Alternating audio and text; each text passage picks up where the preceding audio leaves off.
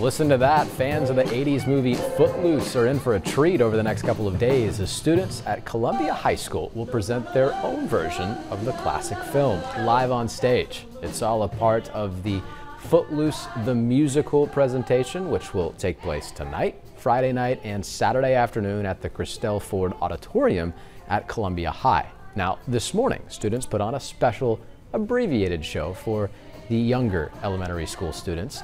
This year, the school got a grant which paid for the performing rights for the production.